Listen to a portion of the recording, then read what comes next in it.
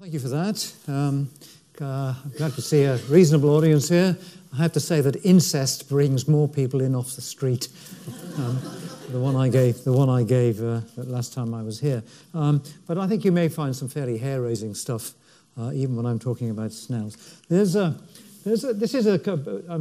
book is still on sale, I'm glad to say. This is one of my books, which is, it's not one of my best books, possibly, but it's got a good title. It's called The Single Helix.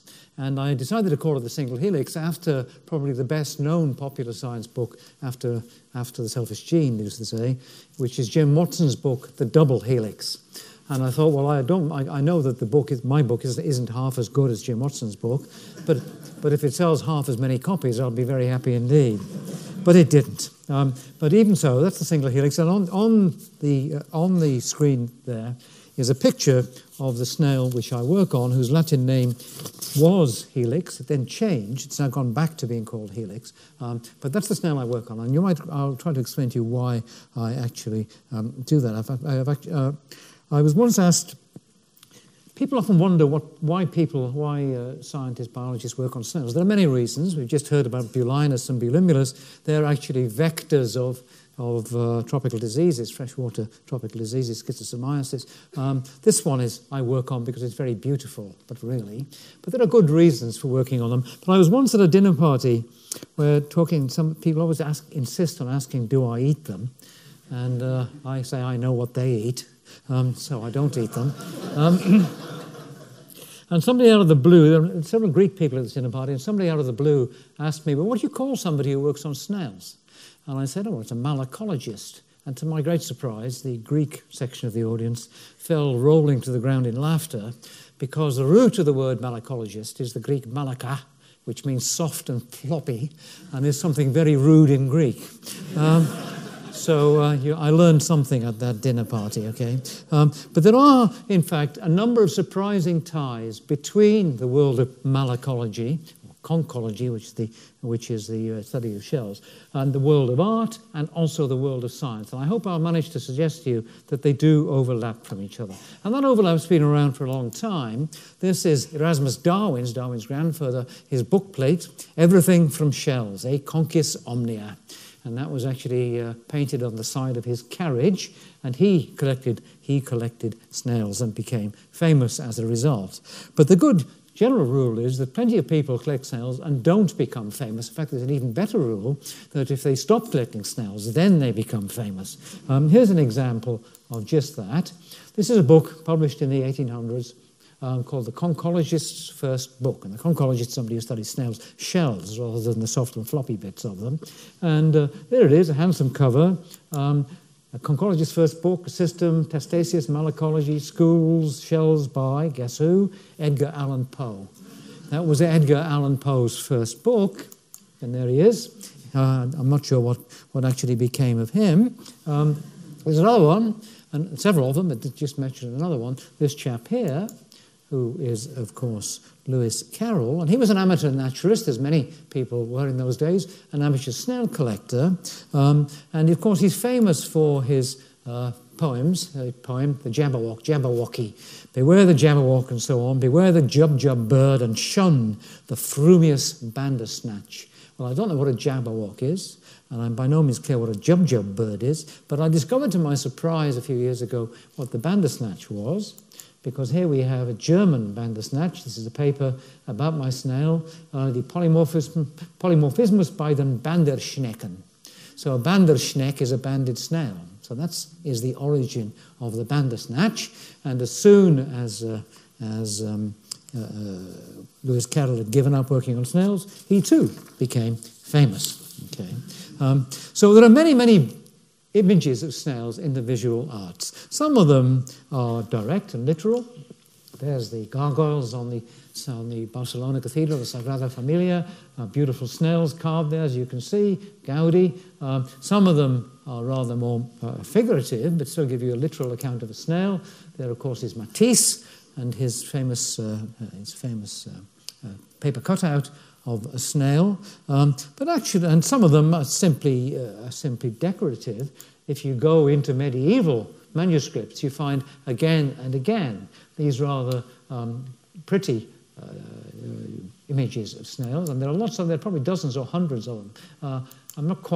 Nobody really knows why, but there's lots of them there, okay, and they're all very pretty. But some of them, and that's what I want to explore, some of these snail images have a deeper message. So they really talk about sex, age, and death.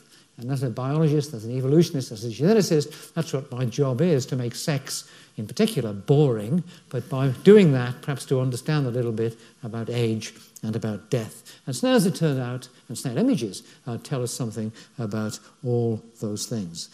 Sex, of course, the world of malacology, appropriately enough, is filled with that.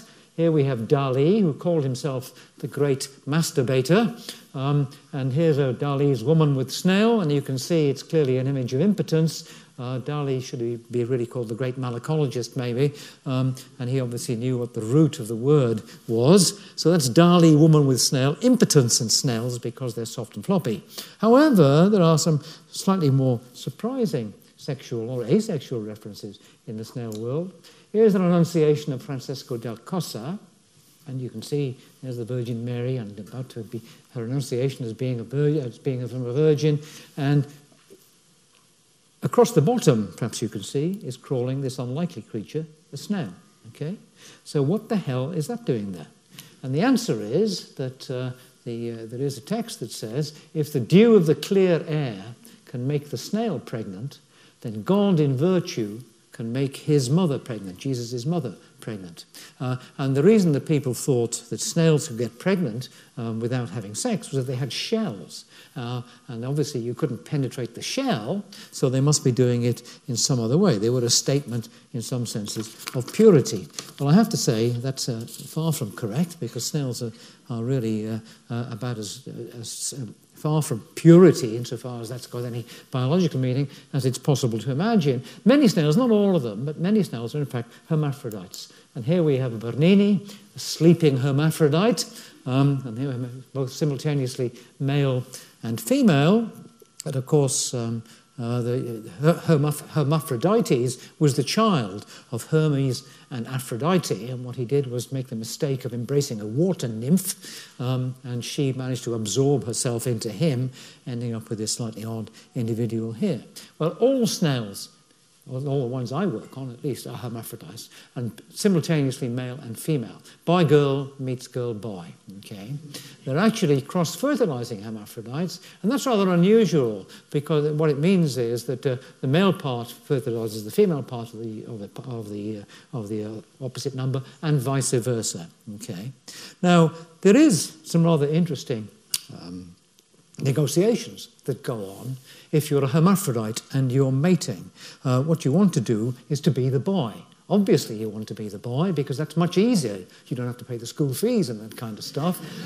So hermaphrodites often mate for a long time and go in for all kinds of tricks to persuade or force the female part of the partner to function and stop the male part of the partner from fertilizing the other individual. And this is an image of that.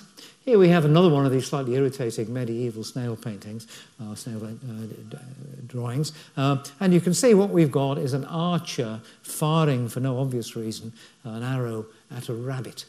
And strangely enough, snails do exactly that. I slightly wonder whether the person who drew this actually knew that, because snails have what used to be called a love dart.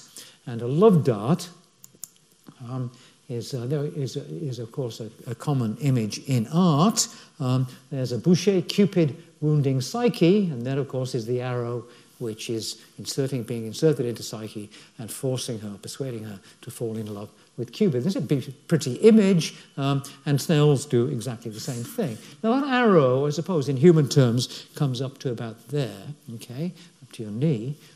Here's a snail love dart.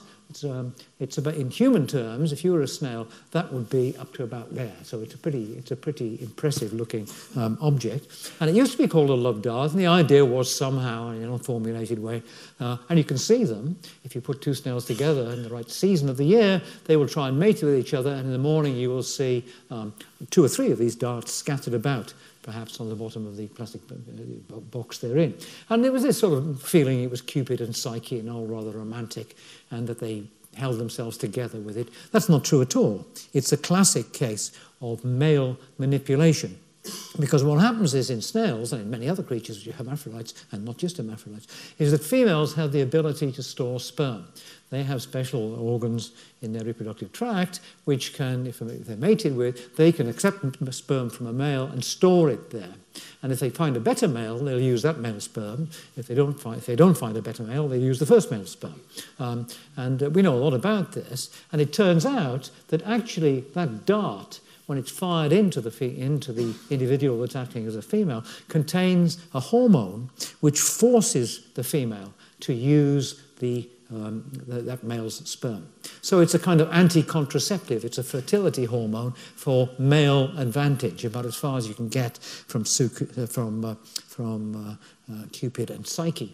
But things go beyond that, both in the art world and in the malacological world, because if you want to see genuinely bizarre behaviour, take a look at these slugs, okay? Boy-girl meets girl-boy. And slugs too mate. You may see, I've seen them quite often, if you see them early in the spring morning, on a damp morning, you'll see them often hanging from a tree and spinning from a metre-long rope of mucus and spinning back and forth and sort of wriggling with these large white objects. So they're the penises, okay? And what they do is they hit each other with their penises in order to try and persuade one to be the female. And we did some work on this once, and this can go on for 12 hours. You know, it's a long, difficult job being a boy-girl or a girl-boy. And we did some work on this once, and we were surprised to find some slugs didn't have a penis. And that was because what happens is that their partner chews it off. They bite it off, and we invented the word, which is now in the scientific literature, which is called apophaly, which means which means cutting off the penis. And of course, under those circumstances, it's great, because if you bite off your partner's penis, she, as she now is, can no longer fertilise you, and B, she is now forced to accept sperm from you. So that too, strangely enough, has a rather unexpected, perhaps, effect, because this isn't quite castrating your opponent, but it's effectively the same. You're making your opponent's maleness non-functional. Now, that too, we can find an echo in the world of art. Here we have one of the black paintings of Goya, painted late in his life, these horrible paintings painted on a black wall. And this is Kronos devouring his children, okay? A horrible picture. And Kronos actually castrated his father, Uranus, okay? Who was the daughter of Uranus? Well, the daughter of Uranus was, in fact, Aphrodite. And there's Botticelli. Sorry, Venus or Aphrodite. There's Venus emerging from the foam and a shell, a snail shell, or at least a mollusk shell, okay, a scallop shell there. There you see the foam. What is the foam? Well, actually, that's when Uranus was castrated, Kronos threw Uranus's genitals into the sea, and the material which emerged became the sea. So that isn't really foam at all. It's something quite different. So that's actually another unexpected type, perhaps, of an overlap between biology and art. Now, there are other aspects of snail biology which actually begin to talk a bit more precisely about what I'm going to talk about in the scientific part of this talk. Lots and lots of snails are seen as an images of death. And in some places, in Wales, for example, West Wales, where I come from, you often see pictures of snails on gravestones. Well, that might seem an odd thing, but the reason behind it is that actually they're seen as an image of resurrection. Because what happens in some snails, this is a southern European snail called Theba. If you've been in southern Europe in the summer, you've almost certainly seen them. What they do is they climb way up above the ground. They seem to be dead, and yet when the rains come, they are resurrected and reborn. Okay, and that's why you get this tie between death and snails, because snails are also an image of the resurrection, and that actually ties rather closely, as I say, to my own scientific interest, because the reason they do this is not to give us a theological lesson. They do it in the summer to get away from the heat. And actually, it's a well-known fact in ecology that the hottest part of any environment is on the ground. If you sit even on a British hot summer's day on a black park bench, you will get up pretty damn smart if you're wearing shorts, because dark things heat up more, and the lower they are, the more they heat up, because there's no wind and that kind of stuff down there. So the way to get away from that is to climb and to escape from the superheated air. And that's true in humans too. Here we... oh, no, how the hell did I'm out of order here? Okay, that's true in humans too, as we'll see. There are other things which overlap between snails and humans. It turns out that snails are often eaten by various creatures, birds, thrushes most of all, and some of you may know, it gets into the school books. It's not really entirely true that the covers of the shells act as a camouflage, so that in woodlands, the relatively well-hidden ones, the ones which are reddish and brownish, are favoured. In grasslands, the alternative kinds, which are rather stripier and perhaps yellowish green in colour, are also favoured the other way. As we often say when we're out in the field collecting snails, we pick them up, and there are only two snail jokes. We pick one of them up and we say, "This one's got shell shock." And then the person you say it to has to say, "Yes, it comes from a broken home." Okay. But that's certainly true, and there's some truth in that camouflage story. And of course, that gives me an excuse to give you some camouflage art. And we actually know a lot now about the sensory perception of camouflage. It turns out that what it needs to do is to match the graininess of the background. So if you look at military camouflage in a forest where there's lots of patches of brown and green and grey, you'll see the patches are very small. In a desert where you have patches of different sand colours, the patches are much bigger, and that's what counts. So we've actually done quite a lot of work on that with snails, and you can see that in art. There's a famous Wadsworth painting from the First World War of a dazzle ship, and dazzle ships were painted with these black and white lines to break up their profile on the same scale as the breaking waves around them. And that's common in zebras, common in toads and frogs and that kind of stuff. Famously, Bridget Riley uses that very effectively in her art, and you'll see at different bits of Bridget Riley's art, high dazzle in some places, high grains in others. So that's a kind of another aspect. But the aspect I really want to talk about is this species here. This is the snail I work on, which is on the front cover of my book. We call it Sapir nemoralis. That's its technical name. And the thing which is striking about it is that it's tremendously variable from one individual to the other, and from one different place to the next place over many different scales. And that's actually why I work on it. And really, when I started working on this thing, I hate to admit this, but I've been working on it for more than 50 years. And if you put yourself back into the prehistory of my field, which is genetics, then there was almost nothing you could work on. Genetics is the study of differences. That's what genetics is. If everybody was the same, if every creature was the same, there would be no genetics, and there would be no evolution. Differences, genetic differences, are the raw material of evolution. If they didn't exist, then we'd still all be in the primeval slime. Okay, there could have been no evolutionary advance at all. And in my day, in the 1960s, when I was a student in Edinburgh, there were really very few creatures in which you could go out and look at differences, count the numbers of genetic variants within a population and from place to place. This was one of the very few in which you could do it. And if you look at these creatures, you'll see some of them are light-coloured, some of them are very dark-coloured, some they come in pink and yellow, and they're different numbers of stripes on them, several on that, just one on that one. And we've bred all these up, and these are under straightforward genetic control. And there are thousands and thousands of possible different kinds, okay? This is a sample collected, in fact, in Poland, by part of this operation called Evolution Megalam, which I won't talk about particularly now. But they're tremendously variable. Now, of course, now everything's changed. after I started working on these things, in fact in 1966 it was, people began for the first time to look at human differences, not just the boring ones like skin colour, which are a tiny proportion of the total differences, but in those days, first of all, looking at differences in the proteins in your blood. And it was a great surprise to everybody, and astonishing really, to find that if you looked at the differences in proteins, or stuff that genes make, everybody is different from everybody else. Now, of course, we can go much further, and we can look at differences in DNA. And the differences in DNA are completely spectacular. Here we've got a length of DNA. As I always say to the students, get this down, it's going to be in the exam. With the various letters of DNA, G, A, T, C, arranged and sequenced from one end to another. And of course, we can read this stuff off now at an astonishing rate. There are 3,000 million letters in everybody's DNA code, and we can read it now in about 2 or 3 hours for about $1,000.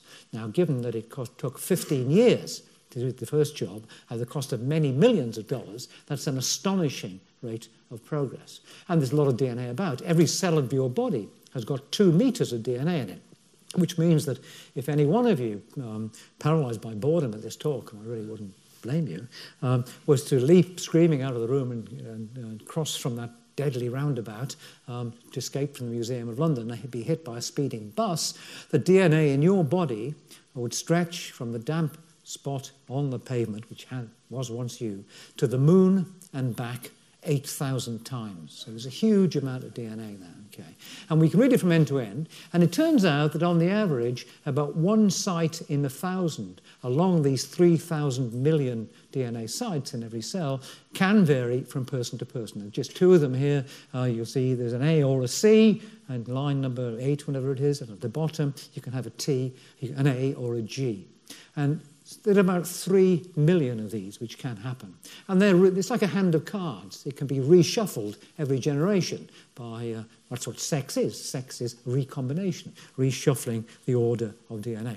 And that means that everybody in this room is different from everybody else in this room, of course, unless you're identical twins. As it happens, my mother was an identical twin, although I don't think that's why I became a geneticist. You're different from everybody on Earth. You're different from everybody who has ever lived.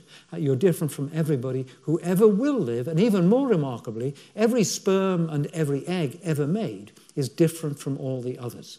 So there's a huge amount of genetic variation there. And to put it frankly, we simply don't know why it's there. Some of it, we can pick it up because it causes diseases. Some of it apparently makes you gay, apparently. So that, at least so the Daily Mail would have us believe. But most of it, we just don't know why it's there. And that's why we started looking at this snail stuff. We looked at these snails because it was said that this variation in the colour of the shell and so on couldn't be important. Who cares what colour? Why should a snail care what colour its shell is? What difference does it make? It's what we call neutral variation. And you get exactly that same argument now when you're talking to people who study DNA. They say, oh, it's just random noise. It just comes in and it goes out again, and it's not important. We're not interested in it. I'm pretty sure they're wrong, and for reasons I hope we can talk about in a little bit in the future. So that's the snail, that's the variation. And it varies not just from individual to individual, but from place to place, as indeed we do. We vary from place to place, of course, in skin colour. We all know that, but you may not know that we vary from place to place in the ability to cope with alcohol. Those black spots are places where up to 80% of the population find it biologically impossible to drink alcohol. If they do, in China, among Chinese people, for example, I'm sure none of you have ever done this, but when you were 15 or 16 and you had your first bottle of Strongbow cider, there was that moment of hilarity and joy, which we, of course, all been trying to recapture ever since. And you had the first buzz of this stuff, and then suddenly you felt terrible. You began to sweat and shake. Your face went red, and you may have thrown up. Okay, I certainly did. I'm not ashamed to admit it. And that's what these people who can't digest alcohol, they have that every time. They lack the enzyme which breaks down alcohol. And this varies in frequency from effectively 0, everybody in Glasgow can break down alcohol, to almost 100% in parts of China, and conveniently, of course, in parts of the Islamic world. Why that is, we don't really know, but it's a statement of these differences from place to place happen in humans, and they do certainly happen in snails. Well, as I said, what happens in snails is, if you look at snails, what they have a difference is in whether they're dark or whether they're light. So these are kind of extremes. And in fact, if you draw a map of the frequency, the abundance of the dark and the light kinds from the north to the south of Europe, and this is based on several 100,000 snails, which I've collected over the years, there's a striking tendency for the relatively light-coloured individuals to be common down in hot places, and the relatively dark, pinkish-coloured individuals to be common in cold places up in the north. And if you draw a diagram of the fit between the incidence of the light-coloured, one of the light-coloured variants, the yellow shell colour, and mean summer temperature, it's absolutely a linear fit. And that makes sense because, as it's talking about that black iron park bench again, if you sit on a black park bench on a sunny day, you get a lot hotter than if you sit on a white park bench. Dark objects heat up much more in the sun, so it would make more sense, or so it seems, to have relatively dark-coloured objects in the north and light-coloured objects, snails, in the south. And it's worth reminding ourselves how much we all live on what's sometimes called a thermal cliff. We all have because I'm a thermal biologist, I can't think in centigrade, so I'll think in Fahrenheit. We all have a body temperature of about 98 degrees Fahrenheit. If you go 5 degrees above that or 5 degrees below that, you're dead. Okay, it's very, very tightly controlled. And we spend an enormous amount of our efforts in keeping that temperature right. I notice almost everybody in this room, for example, is wearing clothes. That has a lot to do with it. Okay, this room is being heated, and that too has a lot to do with it. In fact, something like 60% of your total income is spent on keeping warm in the widest sense, and by that I mean including eating lots of food to burn it to keep your body warm. Now, snails and insects and so on can't do that. They can't keep warm by virtue of their own internal furnaces. They can only keep warm by heating up or being heated up or hiding in the shade, being heated up by the sun or hiding in the shade. They're what we call ectotherms. And they live on this thermal cliff. They have to spend their time constantly aware that they're in danger either of overheating and dying of thermal shock, or of not being warm enough and not being able to find food, find a mate, and that kind of stuff. So it's really important to them to keep their temperature within a surprisingly narrow range by the way they behave. And that makes sense in the context of this dark forms common in the north and the like. Now, in fact, we too do the same thing. Some of you may have seen that Tate Modern piece, rather dramatic really, which must be 3 or 4 years ago now. Where are we here? Okay, I've forgotten the name of the artist. Eliasson was his name. Can't remember. And of course, it was called the Weather Project, and it had this enormous sun at the end of the Tate Modern, shining down. It was actually really quite impressive. I thought it was much better than the silly helter-skelters which then followed it. And it was interesting to watch people's behaviour, because at the bottom, as you can see, people are lying in the sun, looking with amazement at it. And if you want to get tanned, of course, you lie in the sun. But if it's a hot day, you surely don't do that, because you very quickly become deeply uncomfortable, too hot, because you're down on the ground. And that's particularly true, actually, for people with black skins compared to white skins. So the story is the same there. But there's the people in the Tate Modern. And it's now generally accepted that one of the main reasons why we stand upright was actually that when we came down from the trees, which was several million years ago, when the climate dried and the savanna replaced the forest, we came down from the trees and we immediately faced this problem that if we went on all fours, in Africa, you constantly got overheated. And so the evidence is quite strong that actually that's why we became bipedal. And as soon as you become bipedal, you can balance on 2 feet, then all kinds of other things can happen. You can actually travel much faster, you can run with much more efficiency than an ape can, and you can run down animals, even deer, because although they can go fast for a while, they can't keep it up. So this behavioural thermoregulation, as it's called, standing up to avoid the heat at the surface, was important even for us. As indeed, you may remember, I just said it was important for that snail, Thebe, as well. And it turns out that actually exactly that drives an awful lot of the snail story. Now, this is some experiments we did, rather silly experiments our student of mine did, where we collected snails from Scotland in the north and to Spain, to the Pyrenees, which is where I do much of my work, and asked in the laboratory, we made this thing called the molluscatron, and the molluscatron was simply a big plastic pipe. You put them in the bottom and you come back in the morning and you'd ask how high they climb, and there was an absolutely striking tendency from the ones in the south, the hotter places, to climb much more than the ones in the north. So that too suggests that there's been a behavioural shift. There's also another thing you can do, which is rather weird. It turns out they've evolved in the north and the south different ability to withstand the pain of heat. I was once talking to a colleague of mine about the genetics of pain sensitivity. And there is a lot of genetics of pain sensitivity. It is absolutely the case that people with red hair are much more sensitive to pain than people with other colours of hair. So that's not just an old wives' tale, that's actually true. And this friend of mine worked on the genetics of pain sensitivity in mice, inbred mice, which he crossed different lines to see if he could find the genes, and he's found several genes involved, including hair colour genes.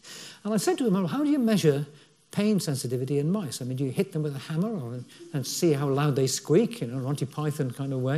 And he said, oh no, you've got this machine here, which is a hot plate. It's not really a hot plate, it's a warm plate. And it's a plate which you can turn the temperature up to about 40 degrees Celsius. And you put your mouse on the plate. And mice, for some reason, it's not damaging at all. You can put your hand on it, it's warm. And mice hate having their feet hot. I don't know why. So they're on the plate and you turn it up and it suddenly starts doing this. Okay, to cool down.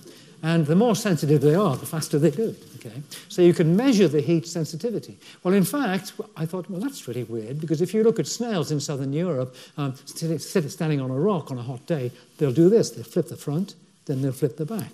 They'll flip the front, and then they'll flip the back. So we started doing that with the snails, and lo and behold, we got exactly the same story, that in the north, in North Wales this time, rather than in Scotland, the snails were much more sensitive to heat. They responded immediately if they were heated up than in the south. And the effect was really quite big. So again, we're building up a story that it's actually thermal relations in sunshine dealing with the heat that comes in from outside, which is driving a lot of their biology. Well, let's get back to the art briefly. You're all familiar, of course, with Dutch flower paintings. And Dutch flower paintings are very beautiful things, and like many paintings of that period, they have a religious message. And the message is an oddly depressing one, which is admire these beautiful, beautiful flowers, and then look more carefully. And in all of them, you will find caterpillars and grubs and worms. And the reminder is, however beautiful these flowers are today, they will be dead tomorrow and will be eaten up by worms. Okay, and that's going to happen to you, so repent. That's the message. Okay. Now, this particular one, I rather like, because the animals doing the job are snails. In fact, they're clearly my snail, Sapir. And as you can see, here we have one of them, there, blown up. Here we have another one, there, blown up. And they're about to bring their theological message by eating these flowers, okay? But the interesting thing is that actually, if you were to glance at this painting, you really probably wouldn't spot the snails. You have to look fairly hard in order to get the message. And that's what I'm going to be talking about for the rest of this talk. How do snails deal with living in such a complicated environment as this? This is a very complicated environment, both in terms of the species of flowers that are there. There are several different kinds of flowers, and also what we might call architecturally, the way it's built together. There's all kinds of patches of dark and light and that kind of stuff. It's a very beautiful thing, but it's also, as I say, it's quite a metaphor for the way that snails actually do live. Now, I have a good general rule, which you should never work on any creature that doesn't live in national parks. And my snail, Sapir, and I've spent many years down there, reaches its enormous abundance in the Pyrenees. And the Pyrenees is the snail capital of Europe. They're everywhere, these things. And it's a remarkably interesting and dramatic place. I first went there 50 years ago. It's been considerably ruined by motorways and skis now, but certainly a lot of it is still utterly magnificent. And the snails live all over the place. They live from sea level, basically, on the west end anyway, right their way up to about 2,600 meters, so they've got an enormous range. And what you can do is, what you should be able to do is make the thing work. Work, you bastard. Funny how these things always don't work. No, I'll do it another way. Okay. Here we have the place I work in called the Val d'Aran. And the Val d'Aran, it's actually in Spain, but it's on the north side of the range. Okay, it's a little enclave in the Pyrenees. They did actually have a revolution in 1945 to try and break away from Franco, but Franco sent in his troops and put a stop to that. And the Val d'Aran's a dramatic kind of place. Snails everywhere, and you get snails, for example, commonly in this kind of habitat here, which is not as beautiful as that vase of flowers, but it's the same kind of architecturally and botanically maybe complicated habitats. There'll be plenty of snails there. Then you can go up. This thing has really died on me. Then you can go up. Whoops. Then you can go up to the top, and you'll find snails there, and there you'll find them all over this grass. Okay, which is at first sight a much, much simpler kind of habitat. And if you plot out the abundance of the different kinds of snail in different places, what you find is that the relatively dark ones are down in the bottoms, and the relatively light ones are more common up at the top. Okay, and there are many, many thousands of snails in this diagram, but it's pretty consistent. And up at the top, if you go up the top, if any of you ever ski, which I never do, it seems to be utterly pointless pastime, but still, you will know that if you ski or if you go walking in the mountains on a sunny day, you will get severely sunburned, because if you're a long way up, there's much more ultraviolet, much more energy coming in. So that's where the real thermal stress is, up there. The air temperature may be relatively cold, but the solar energy is far, far greater. So for a snail, it's a pretty challenging kind of environment. So the question arose, okay, how do the snails cope with this? And the interesting question is not the fact, which is certainly true, that you get dark snails in Scotland and dark snails down in the valleys here, and light snails in Spain and light snails up at the tops of the valleys here. The more interesting question is that almost everywhere, wherever you are, in Montrose, which is where I did my first work, 1965, where the sun never shines, or down in the south here, where the sun shines most of the time, wherever you are, in nearly all these snail populations, even though they're 90% dark-coloured in Montrose and 90% light-coloured down here, you nearly always get some of the other forms. And that's really weird. I mean, why do they stay variable? Why doesn't one form just take over, as light skin took over in Europe when we left Africa, for example? And that's the interesting question. You can certainly find that the relative abundance of these forms varies from place to place, but why do you still have diversity? And that's what we started looking at, and with some success. I flatter myself.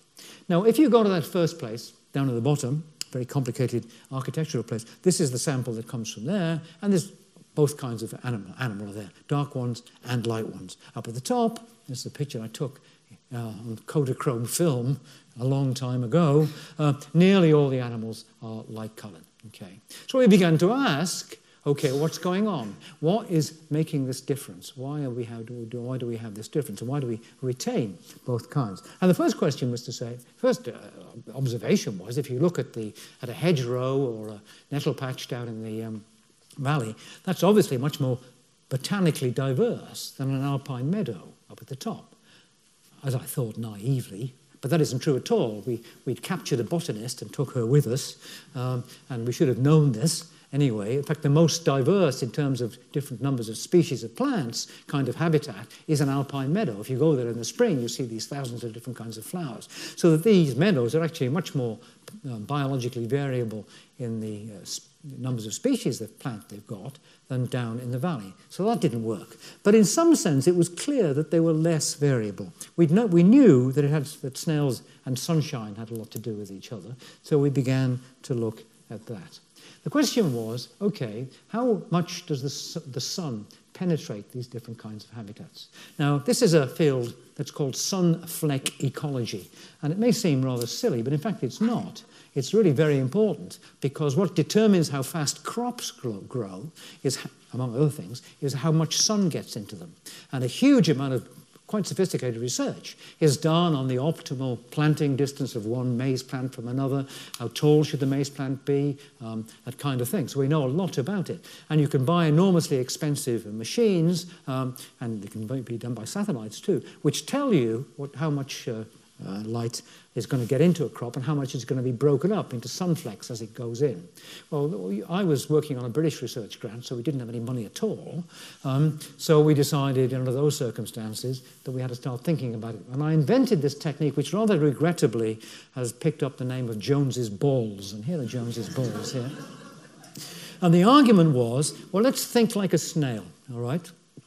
Which I've been doing for some years now. And the argument is a snail is sitting there and maybe exposed to lots of sunlight. And the logic was to take some snail-sized polystyrene spheres and chuck them in. We chuck them in there and define oneself as being the sun, the le roi soleil. And we didn't have a satellite, but we did have a stepladder. And the argument was to go to the point where the sun comes up in the east on June the 21st, and to climb up this stepladder and climb down the other side of the stepladder, counting the number of balls you could see at different times of day. Dawn, 8 o'clock, 10 o'clock, 12 o'clock, and all the way around till the sun goes down. And in a place like this, even if you started at dawn looking at ground level, noon you'd be looking from the top, you would see quite a lot of balls, quite a number of these spheres at each position. But in a place like this, you would see fewer, and a place like that, you would see fewer still. So it looked as if there was some fit between the extent to which these artificial plastic snails were hidden by the vegetation and the amount of sun which they might actually experience. Now, you can take a snail's eye view, and this is a picture taken with what's called a fisheye camera. Okay, and a fisheye camera, as you probably know, has got this big lens. You put it at the bottom of a wood or the bottom of a hedgerow, and you take a picture through it, and you can use a computer to work out the patches of dark and light. How patchy is it? Well, we didn't have a fisheye camera. We took this off the internet, and it would be too difficult and expensive to do, so we thought of something else.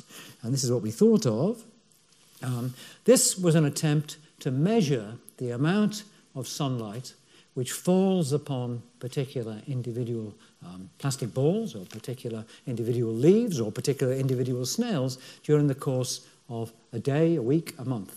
And it turned on the observation, which would have been very easy to make in the 1960s, which was that everybody who was anybody wore jeans, okay? And if you wanted to show what an extraordinarily sophisticated and hip individual you were, you wore faded jeans. You got jeans which faded in sunlight. And I was up in the Pyrenees one day and I thought, that's a good idea, we'll do some gene manipulation. A weak joke, but it's what we did. We got some denim jeans, cut out little squares and stuck them onto snails. The argument being that if they were out in the sun, they would fade more, and if they were not, they wouldn't fade. Well, that didn't work. They quickly lost their genes fell off. But actually, then I went a step further, and I thought, well, why don't we just find out what the name of the blue dye is? It's actually called Kumasi blue. Inside in these genes, what do they fade them with? What do they dye them with? It fades in the sun. We took the blue dye, bought some of it, and mixed it with a stable yellow paint actually used to spray cars. And if you put blue and yellow together, what you get green. And if you put the green paint onto a snail or onto a plastic ball or onto a leaf, it fades. And it works. It works, to my surprise, remarkably well. Here's one of the things we did. This is called a spider. It's called a spider because it's a little disc with some little wires attached to it, which you can replace those balls we just saw. We can wire this disc there where the balls fell, and we can ask how much variation is there in a particular place. And the answer is, as you can see, that when there's a lot of variation in the fading of those spiders, some of them will be deep in the vegetation, some of them will be up at the top, then there is more variation in the snail population. The more variation there is in the snails fits on the amount of variation there is in the fading score. Okay, so that was nice, but we needed to go one step further. We needed, of course, to ask the snails themselves. And here we have a picture of two snails, one of which has chosen, that's the word, not to go out in the sun very much. This guy here, as you can see, has still got dark green. This guy here, from the same place, has spent more time in the sun. Okay, and now we marked thousands of these snails. We did it in the wild, but that turned out to be problematic. So we set up this thing here, which is the University College London Snail Ranch, which is at Whiteham Hill. It was at Whiteham Hill near Oxford. Have you ever been up there? Oxford, that's one of the older provincial universities. That's got this enormous estate, Whiteham Estate, beautiful place, and a huge field in the middle of it, and we put up 100 cages. And these are the 100 cages. Took a hell of a lot of time to make them. That's them. They're a metre across, 10 of them that way, 10 of them that way, and this is somebody flew over it and took this picture. We used those in these experiments. And what we did was to take snails, dark and light ones, and put them in the cages and ask the question, is it the case that within a particular population, the dark and the light ones choose to live in different parts of the habitat and choose to experience different amounts of sunlight? And very gratifyingly, the answer was yes, that the dark ones tended to spend more time in sunlight than the light ones, more time exposed to sun than the light ones, and the light ones tended to spend less time exposed to the sun. And we did this again and again, and we've done many modifications of the experiment, and the effect is really quite striking. So what the animals are doing are choosing to live in different parts of this bush over a period of a month or so. Now, you could never see that by simply looking at them, because they never do anything interesting. They just sit there and waggle their tentacles now and again and going for a bit of furtive sex. But if you can mark them, you can add up the number of hours they spent in the sun over a month or so. And that's what we did. We then did the obvious second experiment, which is to take some dark ones and paint them white, and some white ones and paint them black, and light ones and paint them black. So we reversed them, what you might call phonetic rather than genetic engineering, and lo and behold, they changed their behaviour. The ones which had tended to hide away because they were relatively light-coloured, when we painted them with black paint, they tended to come out more. Okay, so that was, I thought, rather cunning. And I could talk a lot more about that experiment and those experiments, but I think it's an ingenious, though I say it myself, it's a rather ingenious technique, which has never really been picked up. I did an experiment once I was working in Botswana, in South Africa I was then, with a friend of mine in Baragwanath Hospital in Joburg. It's a rather frightening place because people keep coming in with terrible wounds. But in South Africa, and in West Africa too, quite surprisingly, there's a relatively high incidence of albinism among some African populations, Africans who have no melanin in their skin. And that's really quite problematic because they're nearly all used to get skin cancer. So what they had to be told when they were kids was to be absolutely sure not to go out in the sun and always wear these hats and that kind of stuff. And this is slightly off the beat, but it shows how this stuff could be used. And I said to my friend, Sammy Jenkins, I thought what we can do, we can give them hats which have been soaked in this fade-in paint.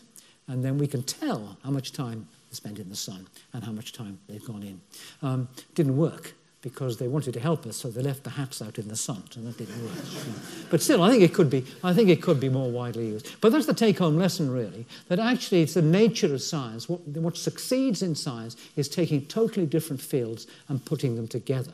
And in some ways, I think that's also the nature of art. That's what the nature of art is, taking totally different media, totally different ideas, and bringing them into a harmonious whole. That's much more, perhaps, the nature of modern art than of the art of the Middle Ages, but that's really what it is. So science and art in that sense have got quite a lot to do with each other. Now, when I was talking to somebody once whose name was, what was his name? Finlay Taylor.